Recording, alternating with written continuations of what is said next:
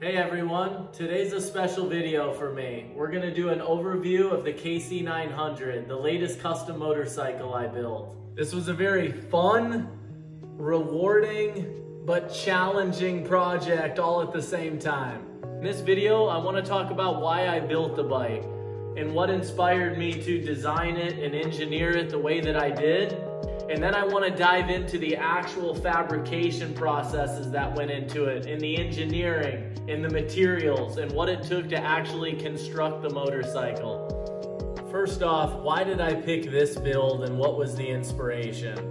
There's so much context that I could give you guys around this, but I'll try and keep it brief.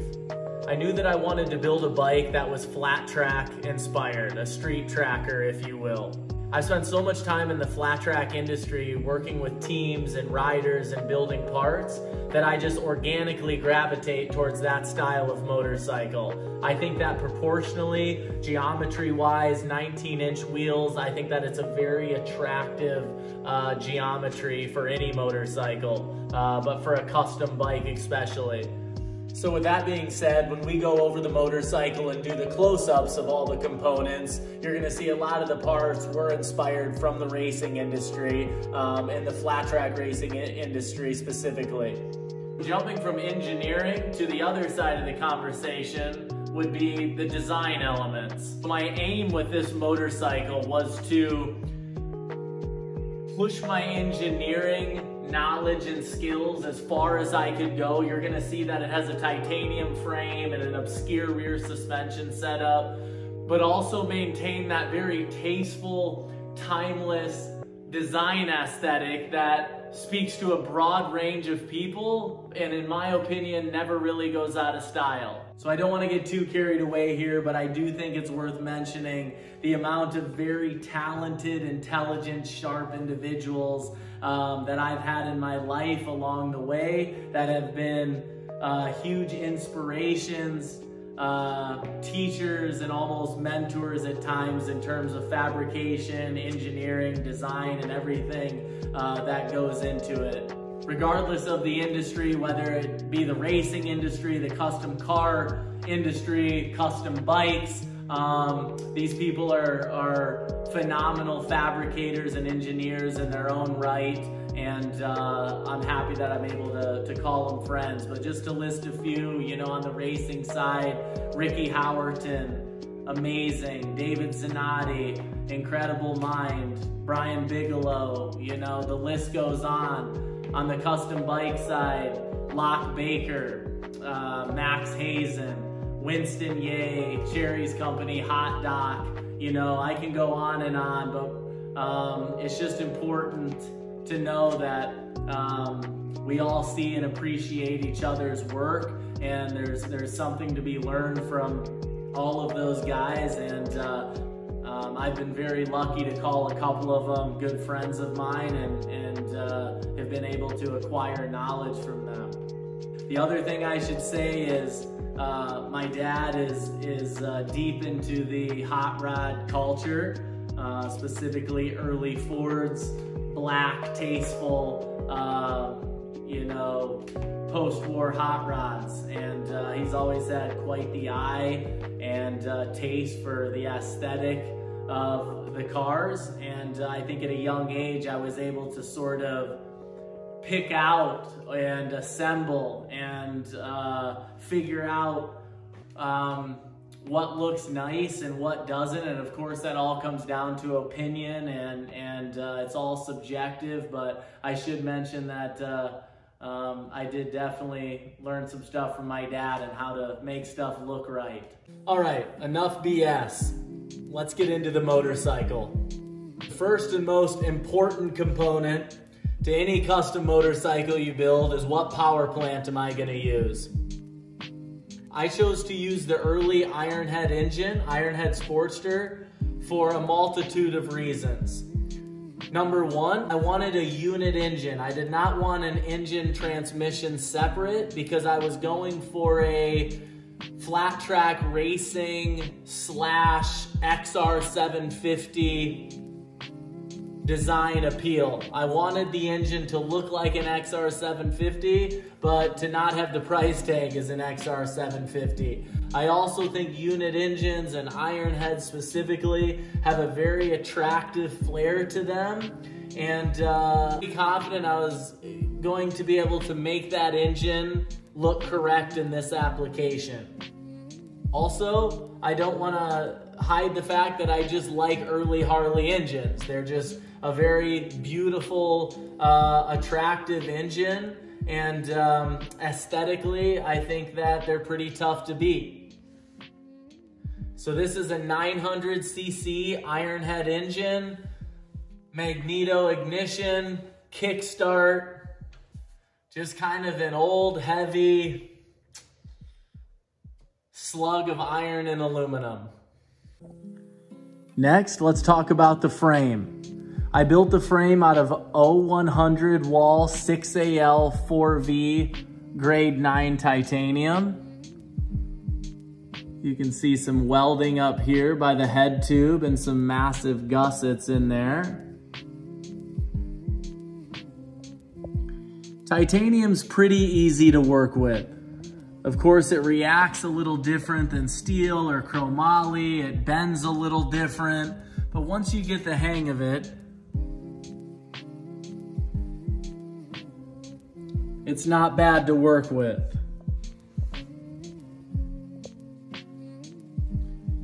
You can see up here, the subframe is also titanium.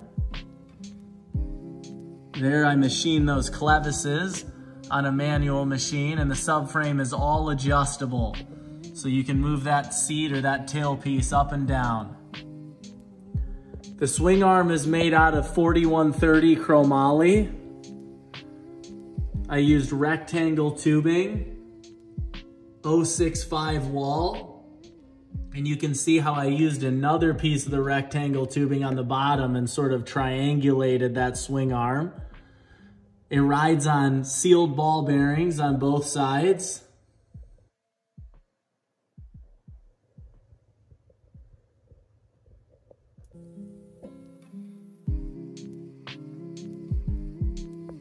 Here's another look at the frame from the other side.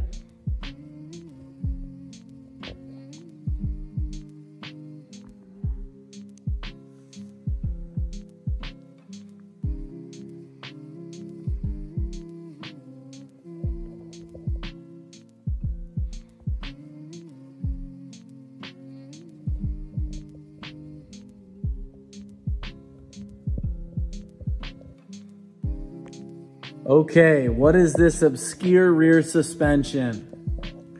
So the suspension is a torsion bar rear suspension. There's a 1-inch torsion bar that rotates in this bottom frame rail on brass bushings. It's actually a micro sprint torsion bar that you can get right from the Speedway catalog. You can see how I anchored it in the front to the frame. It doubles as an engine mount and a torsion bar anchor with some titanium plates and some good hardware. So it's anchored in the front, and then in the rear, the torsion bar is linked to a torsion bar arm, which swings around the front of the back tire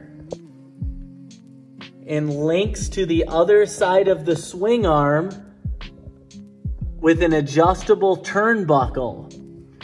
So how does that work? As the swing arm moves up and down in the rear, it twists that torsion bar, and that is how you get your spring rate.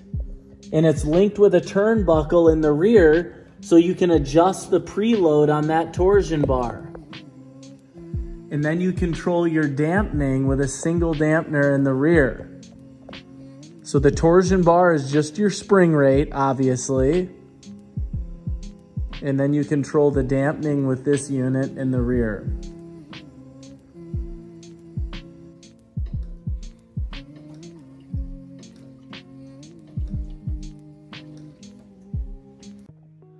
Next, let's go on to the bodywork. The bodywork is all handmade.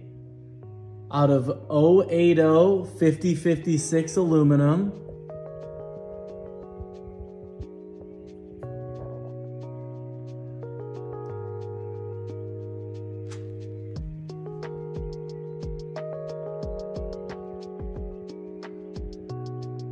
You can see the small LED tail lights in the back.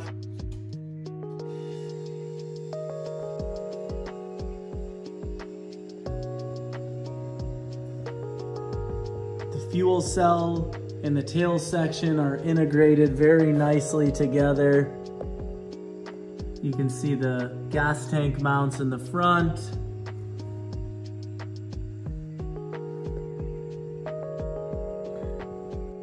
The oil tank sits under the seat piece, and it kind of sits in a saddle that acts as an inner fender as well.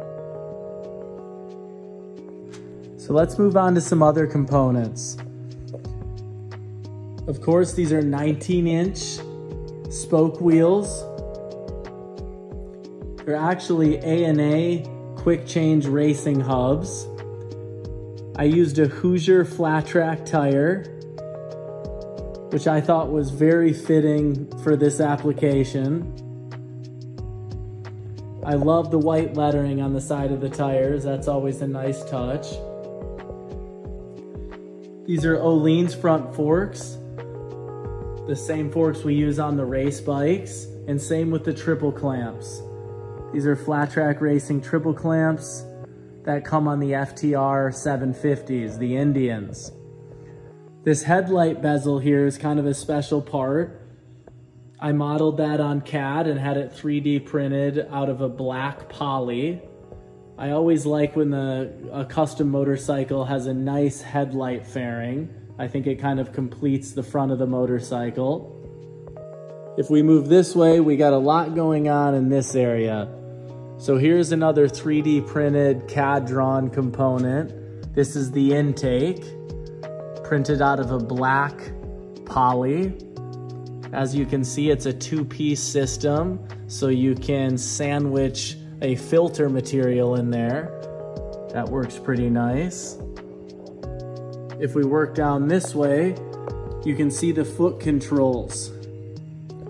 All of these were CAD modeled, 3D printed first for test purposes to see if it would all fit up. And then of course it was CNC machined and black anodized. So both controls are on the right-hand side on this motorcycle. The bottom lever is your brake lever. This is very common in the world of flat track racing to have both levers on the right side. They did that on the XR 750s. The brake lever rides on 2 sealed ball bearings and a thrust bearing on the inside. The foot peg is constructed all of titanium. That is a part I designed as well. I drew it on CAD and then had it water jetted out and fabricated it. The top lever is the gear selector, of course, which is a direct link to the transmission on these Sportsters. And then the big bracket in the rear is just kind of a collector of sorts. It picks up engine mounts, or it is fastened to the engine cases, I should say, and picks up your brake lever, your foot peg, your gear selector. It picks up your brake reservoir all in one. I thought that the foot controls on this bike were a nice component, and they work very well. As I'm sure you saw already in the video, the exhaust and headers and muffler are all titanium. CP1 1mm wall titanium with a custom titanium muffler for this bike. So this is a 2-into-1 titanium system. There is one step in the headers.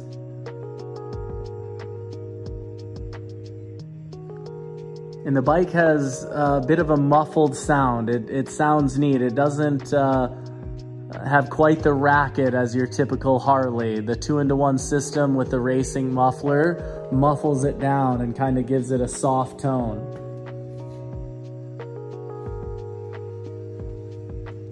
can see the cap is all titanium as well.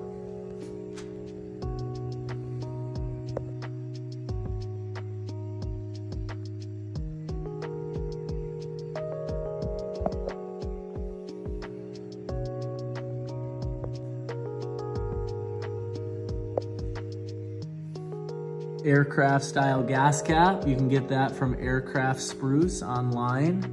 You can kind of see how I countersunk it in there. Top engine mount is titanium as well. You can see how I windowed that out in there to get the nut.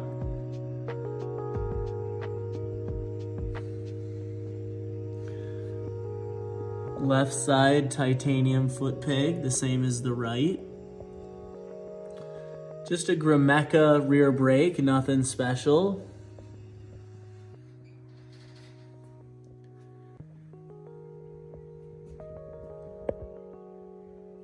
Thank you everybody for watching the overview of the KC900. This was an incredible project, a fun build, and thank you for taking the time to learn about it. If you have any questions or comments, let me know. Comment below, or you can reach me on Facebook, Cullyco, Instagram, Cullyco as well, or TikTok, and engage with me there if you have any questions or comments. We'll see you on the next video.